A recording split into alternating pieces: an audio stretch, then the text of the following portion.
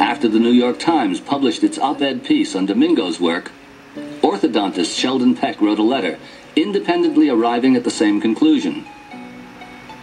Orthodontists work with facial bone structure on a day-to-day basis.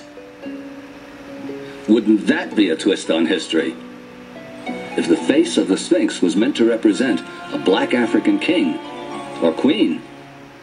It is interesting that the Zulus, in their myths and traditions, identify their beginnings with the planet Mars. There was a great war, and the most beautiful women were placed upon what they called the Maracaibo, the spaceship that brought them from Mars to this planet.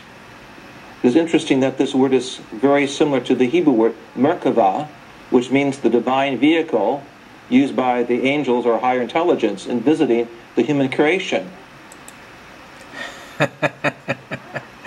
All right. Bye.